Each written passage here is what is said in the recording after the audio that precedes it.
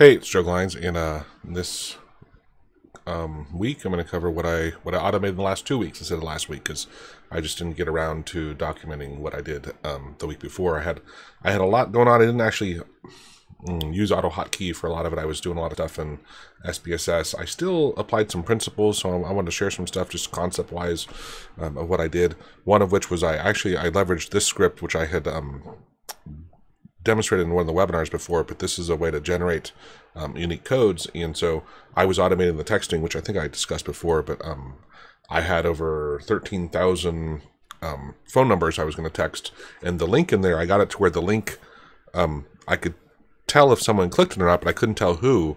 And then I learned how to pass a parameter to the URL, and that way each link had a unique ID to it. And this script allowed me to generate 13,000. Actually, because I had a really big list, I created, I can't remember how big it was, 500,000, I think, unique IDs that have letters or numbers in it. It took a while to run because this script isn't necessarily the most efficient at that. It's just randomly generating them and then sees if it's already created or not. But so I leveraged this one. The next one was I was working on a project where one of my businesses, I'm getting data on households and stuff, and in this tool you can only extract up to 1,000 at a time. And also, like here, there is no select all on this button here, and this stupid this website is ridiculous. Come on, get rid of that. Anyway, it goes away before. I don't know why it came back, but yeah, whatever. Okay, so I'd have to go through and click each one of these to say download all selected tracks. So I wrote a super simple script. Let me see, I think it's in here, extract all tracks. This just goes and looks at and gets it by the class name, and says how many are there, and then goes through and checks them.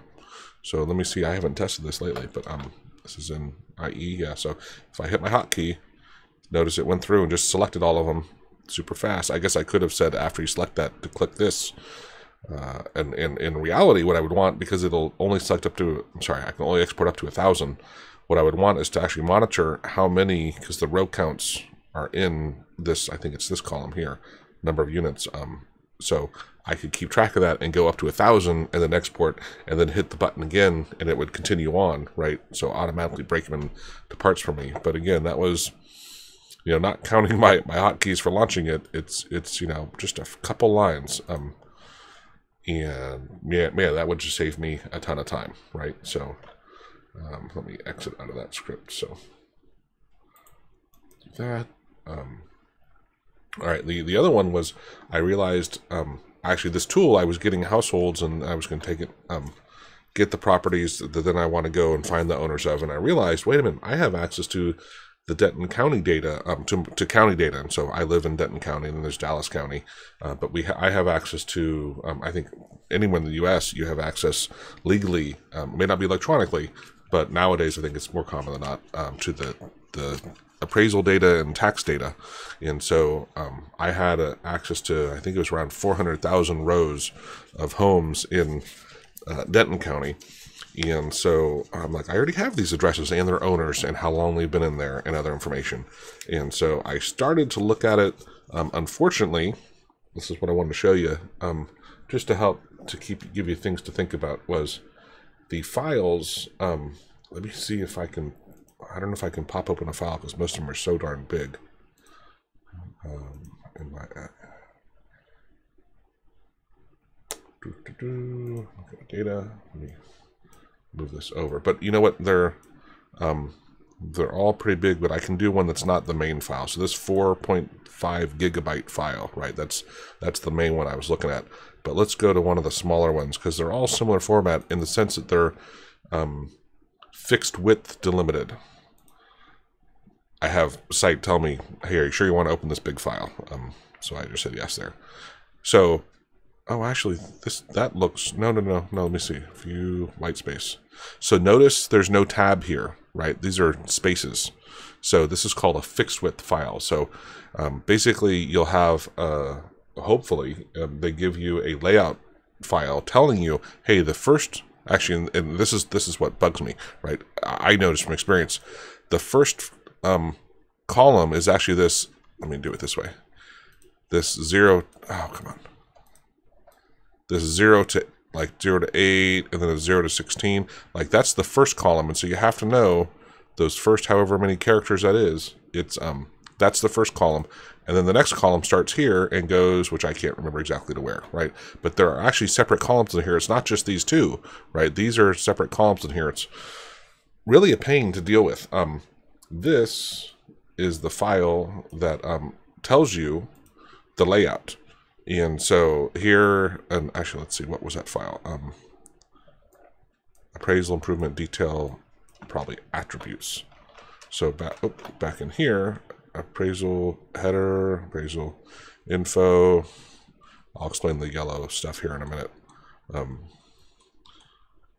And so you can see also, this is a really wide file. Appraisal, improvement. I guess I could just search for this thing. Entity, oh, come on.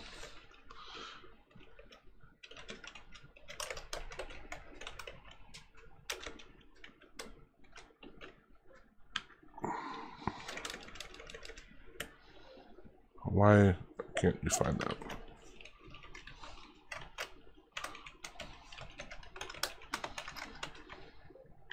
What? Oh, because this stupid G column, I didn't realize that was highlighted. So it only searches within whatever's highlighted. So this is that file, and it's showing you it's a simple file, but here's the name of the variable, which would be the header, but they don't include a header row. What is wrong with these people? People in the government, gotta love them. The type, and of course with AutoHotkey we don't care about that, but some programs do. And then where it starts, so it starts at the first character, it ends at the 12th, and they're telling you it's 12 long. The second one starts at that 13th position. So let's see if this is mapping out right. So is at the 13th position, column 13, right? So that's the second one. 13 goes to 16, and it's 4 wide. So it's just that 2018, right? And then the next one would start. So you have to go through and map all this out. And, you know, you can't just pop open a file like in Excel and look at it, because it's tedious. And so what I did, because also you saw that the files were like, some of them are almost 5 gigs. They're very big. So I decided to use SPSS just because I know it better and I'm faster at it, and it can handle big files, really big files. So what I did, though, this is what I want to demonstrate or show you, was I used Excel to help to write a program to import and leverage this knowledge. And so I'm going to come over now. Some of this isn't going to make sense necessarily to you, but I'll explain it here. So here was the I still just copied the field name, so just to have it next to here. And then this care, this is the what I did was I copied this out, and then I did a search replace on the left parens and said I only want whether it says care or char or numeric or integer, and so that's what I put in here, right? Because SPSS cares whether you have to define it as either a string or an integer type, numeric value. And so I wanted, because these numbers change, I didn't want to have to account for that. And I'll explain that here in a second. So, but I put in I just said, okay, give me this without the numbers, right? So I put that in here. And then this made it simple, right? I said, hey, if that value, let me double click it so we can see the formula. Oh, I thought that would highlight it better. If H57, which is right here, oh, that's because it's just this one. Okay. If that equals CHAR, then put in A. If it doesn't, put in a F. A is for a string character, and F is for like an integer, a floating point, I think is what it refers to. And so that allowed me to get the A or F in this column, which is what I need for my syntax. And then this next one, actually SPSS is 0 indexed instead of starting at the 1, so I had to subtract 1 from the start point, and then the same thing for the end point, and I put in the dash, and my program needs a dash in it, and so this is minus the D56, right, so the end point, and then here I just concatenated things together. So I said this equals, I put a space at the beginning because I like to indent my stuff a little bit. And then, did I double click it? So here you can start seeing the formula, right? So it says, hey, put in a space and then put A56, which is the name of the variable, and then put in another space and then put in J56, J. So then say whether it's a, the numeric or character or a string character. And then, so I basically just concatenated. That's why I line them up so it's easier for me to do. And I cranked this thing out in a couple minutes, right? Once I got in the flow of it. And once I wrote that one, then I could just double click here and it fills it all in. And this is my syntax for importing my file, right? I just can copy this and go paste it in SPSS. There's some other information I need, but this gives me the specific file layout. And you can see it goes, I mean, this is what would be crazy, right? I have to do this for the entire file. The yellow, what I went through is after I imported the whole thing and I started actually looking at the data, then I would go back in here and I'm like, you know what, here are these yellow ones, these are the ones that I actually want. And so I was able to go through and say, okay, I want these. And what's cool, I got to say this about the fixed width delimited is you can change the order, so it doesn't matter like if in my syntax I put this above the other one, because it's telling you exactly where the columns are, the order that you have them in your file doesn't matter. So I was able to, on my import, change the order and then also just completely exclude other stuff that I don't want to import. I don't want to have to import it first and then delete everything. But again, I just want to show you, you can be creative in how you use Excel to help you write your syntax. I do this a lot, and it's really, really helpful. So that was that one. The other one was so these files which I showed you were pretty big. Some of them, this is the one that had the data in it, and it wasn't that recent. And so meaning some of the records of properties that had sold in the last like 3 months weren't in there. And so I happened to notice a file on there that just said nightly update or something. So I looked at that file, and that actually, it was surprising because I thought it would have just been, here's all the little changes that happen to be a small file, and it still was a decently small file, but it a nightly extract. So but what it was actually all the properties and their current status. And so it was a much smaller file. The main file is, I have a couple different versions of this. Is the other stuff drives me nuts. See, it says CSV. When you open it, it's not a CSV file. It's not comma delimited. I mean, sorry. All right. What are these people thinking? Oh, that one is. Sorry. Huh. I think I made it one. But some of these, they'll say CSV, and then they're not actually. Oh, this is one I exported. It's not the raw data. So this DCAD, this is what it comes from. And then I think this is the file. This is the main file that it gets created. That is the nightly extract. And every day I did check it every day. So look, it's pipe delimited, right? I'm like, ooh, people, loads of fun. But pipes are still, I'll take pipes over nothing, over the fixed width delimited any day.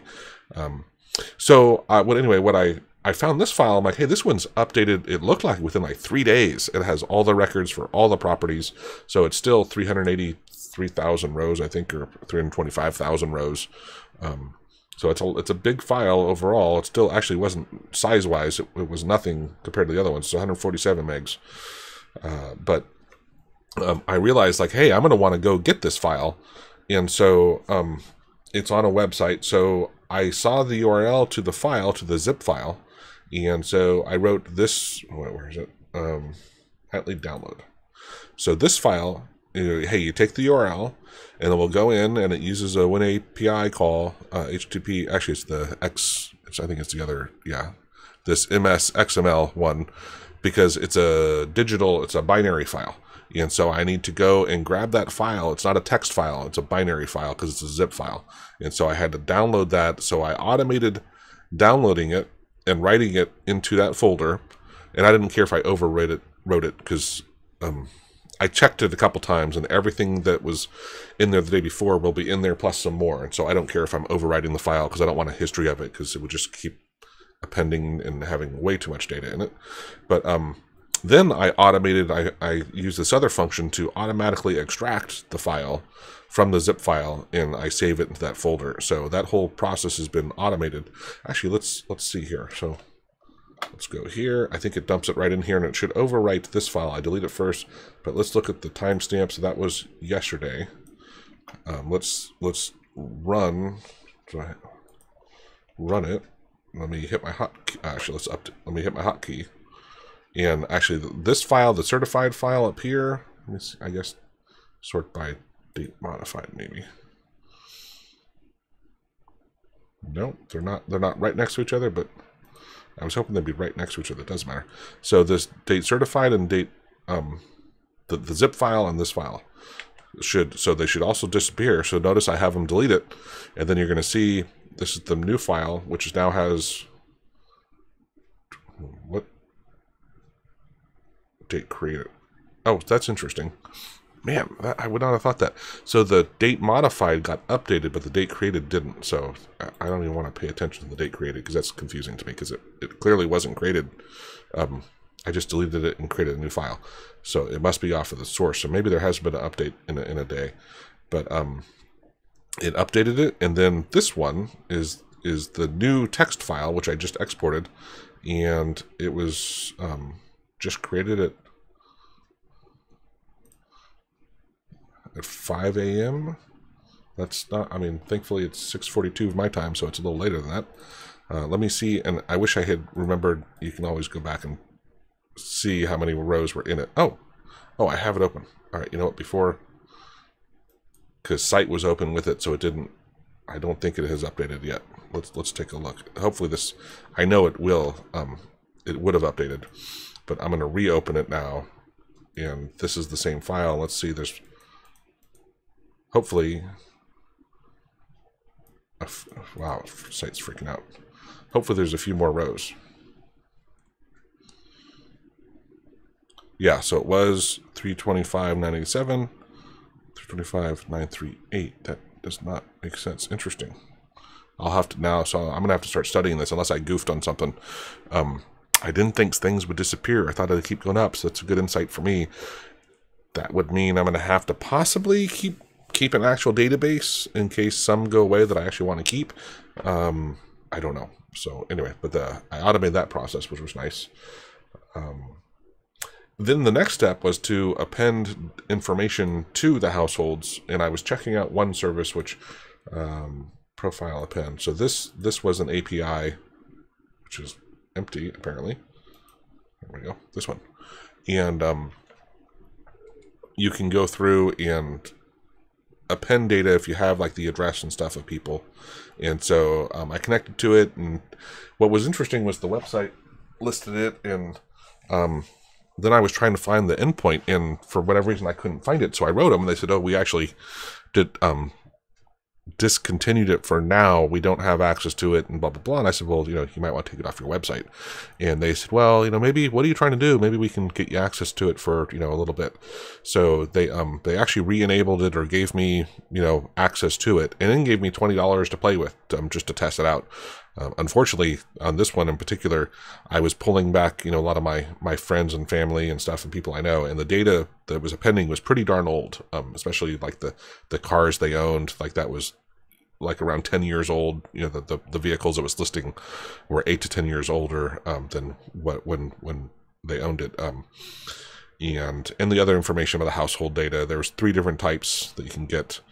So this is the API call for it, and I can say I can get the financial, their interests. So this is, sorry, not financial. This is just their interest overall. So it's the things that you'd be interested in, and types of things, like it said, like computers and basket weaving and whatever, right? All these profile things. Then there was financial data. So information about how much money you make and this and that, or if that household, that person does. And then there was data about the household of like, demographics, number of people living in the household and whatnot. So I was hopeful. Now, just because this API didn't have data I wanted doesn't mean I won't be able to find that. But it was what was nice was it's a real simple API to connect to, right? You pass in your username and password, and then I was telling it which one of these, which was either it's FH, FI, or FF, and then I give it the the person to look up, and it returns it back in a JSON string. I think I can change it to XML as well, but super easy to do. And I could burn through a list pretty quickly, but again, I gotta search and find one that's a little more current in the data. The next one I did was I was playing with, I don't have a working example of it yet, but Twilio, it looks like I closed it from here. Let me see if I can pull that up, but it actually, oh, I'm sorry. Previous scripts first, then Twilio. I don't know if there's 2 L's or 1. Twilio, there we go. They have an API. That was interesting. For sending text and for doing stuff.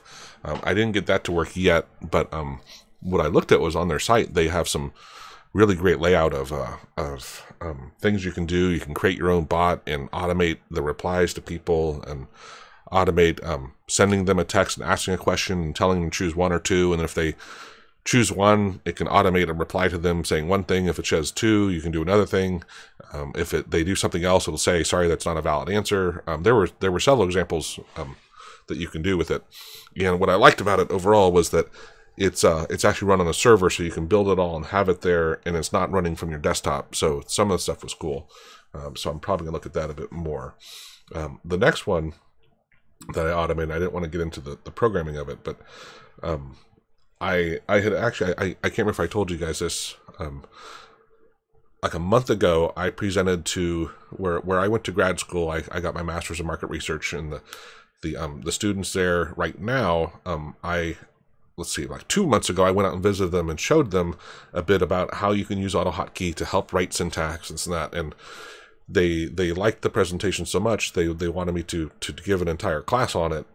So I did that one via Zoom, just a remote meeting with them. And so I demonstrated, web scraping. I shouldn't say demonstrated. I explained before we get into hotkeys and hot strings, which is all I want to teach them because that's so easy to pick up. I said, hey, there's things like web scraping and APIs and all this other stuff. Well, they had a project they were working on that was a really mundane and tedious project that that they had 5 of their students working on for a company on their board doing a project for them, getting data. And so they basically log into a website, click all these download buttons, and then have to navigate to the page. They were exporting it to Excel, and then they were going to have to later merge all these files together. And then just from discussing with them, so there's 5 students doing this, they were talking through, oh, wait, no, you're supposed to do it this way. No, I'm doing it that way. So they were actually creating different files that wouldn't have necessarily lined up, or they might have even worse. They might have even looked like they lined up, but they were actually a little bit different because they had changed the filters or something. So anyway, they had been working on it apparently for 3 months. And when they explained to me what they wanted, I said, yeah, this is something I can help you with. And so like that day, I spent about an hour writing the program, and then I sent them back some data just to make sure we're on the right track of making sure I'm getting what they want. And they said they were so excited. They're like, in 3 hours, you've done more by yourself than all of us have done in 3 months. And it's, again, because it's in a program, right? And it's all standardized, so it's all coming back.